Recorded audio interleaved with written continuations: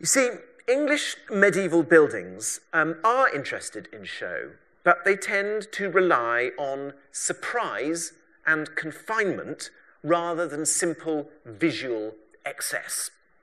So, if you consider English cathedrals, I don't know whether you've noticed, but they are always set in closes in the corner of a town. So, here you see a cathedral close. You can see the gates here. A cathedral completely and utterly hedged in the middle of a town. Whereas, if you go to Milan, there's no wall, there's no nothing. There it is, in your face, showing off. You don't have to go through to anything inside. So, this tradition perhaps isn't quite enough to explain why the London Guildhall is such a reticent building compared with somewhere like Bremen, but it does explain that there is a totally different tradition in England of placing your public buildings within cities. So there is the concept of the precinct, but I think to get to the heart of why the Guildhall looked as it did, we need to consider something else. And that is the English love of processions. Now, when you look at English public and ceremonial architecture before about 1700, you will see that the English basically always preferred entourage to architecture.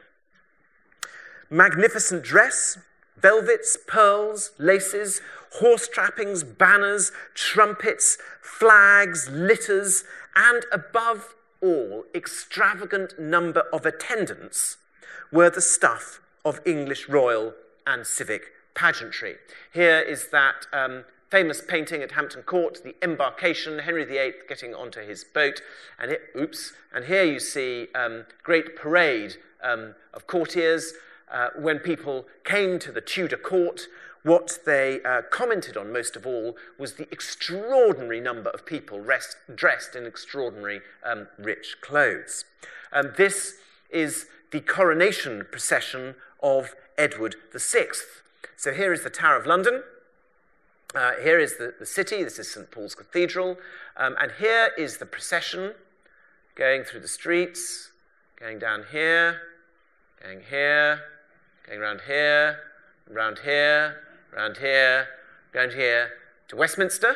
And here are the thousands of people all watching, people hanging out of their windows, their houses draped with tapestries and carpets and flags.